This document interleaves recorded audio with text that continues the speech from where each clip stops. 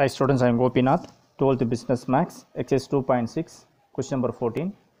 Integrate the following with respect to x, integral e power x minus 1 by x plus 1 the whole power of cube dx. So, இது ஒரு direct formula. So, direct formula apply பண்ணிட்டு integrate பண்ண சம்மோட answer வந்துரும்.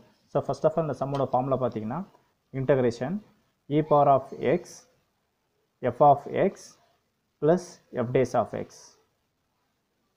dx is equal to e power of x f of x plus c.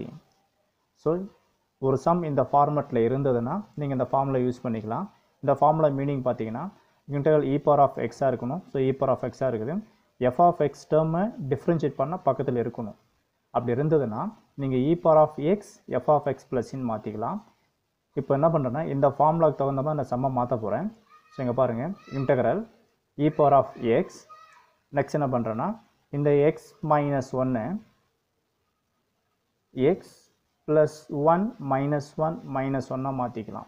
இப்படி ஏன் இந்த மாதிரி பண்ணுறோன்னா இந்த ஃபார்முலா அப்ரோச் பண்ணுறதுக்கு சுலமாக மாற்றினுக்கிறேன். ஸோ சம்மோட மீனிங் கூட மாறக்கூடாது. இப்போ பாருங்கள் ப்ளஸ் 1 மைனஸ் 1 கேன்சல் பண்ணுங்க. ஸோ ப்ளஸ் 1 மைனஸ் 1 கேன்சல் பண்ணால் அங்கே நம்ம என்ன கிடைக்கும் எக்ஸ் மைனஸ் 1 வந்துடும். ஸோ சம்மோட இதே வந்துடும். ஏன் இந்த மாதிரி சரினா இந்த ஃபார்முலா அப்ரோச் பண்ணுறதுக்கு சுலமாக மாற்றினுக்கிறேன். ஸோ டிவைட் பை ரிமைனிங் இருக்குது ஒரு x plus 1 the whole power of cube dx. Next integration e power of x இந்த term split பண்ணிக்கலாம். எப்படி போலனா x plus 1 minus 1 minus 1 minus 2 இந்த term divide term split பண்ணுங்க. split பண்ணுறப்போ நமக்கு x plus 1 the whole power of cube divided by x plus 1 the whole power of cube ன்னு கிடைக்கும் into dx. இதை கேன்சல் பண்ணலாம். ஒரு x plus 1 cube term cancel ஆகிடும்.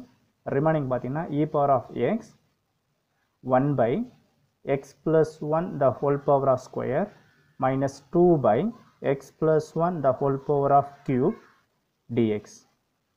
இப்போ சம் பார்த்தீங்கன்னா இந்த ஃபார்முலா தான் மேட்ச் ஆகிடுச்சு. இப்போ ஃபர்ஸ்ட் ஆஃப் இந்த ரிசல்ட் உங்களுக்கு தெரியுதா பாருங்கள். ஸோ தெரியணும் differentiation of 1 by x. So 1 by x differentiate பண்ணால் நமக்கு மைனஸ் 1 by x ஸ்கொயர்னு கிடைக்கும். Differentiation of d by dx 1 by x ஸ்கொயரை டிஃப்ரென்ஷியேட் பண்ணால் நமக்கு மைனஸ் 2 by x கியூப்னு வரணும். ஸோ இந்த கிவன் சம்மில் பார்த்தீங்கன்னா அப்படியே மேட்ச் ஆகும் பாருங்கள். 1 by x square. So 1 by x ஸ்கொயரை டிஃப்ரென்ஷியேட் பண்ணால் என்ன சொன்னேன் மைனஸ் 2 by x கியூப்னு. இந்த இடத்துல எக்ஸுன்றது எக்ஸ் ப்ளஸ் 1 இருக்குது. இப்போ இமேஜின் பண்ணி பாருங்கள். இதை எக்ஸை வந்து எக்ஸ் ப்ளஸ் 1 இமேஜின் பண்ணிங்க. So 1 by x plus 1 the whole power ஸ்கொயரை டிஃப்ரென்ஷியேட் பண்ணுறப்போ நம்ம என்ன கிடைக்கும் minus 2 by x plus 1 the whole power of கியூப்னு வருங்களா. ஸோ இங்கே இருக்குது பாருங்கள். ஸோ அதான் அந்த ஃபார்மில் ரீட் ஆகுது.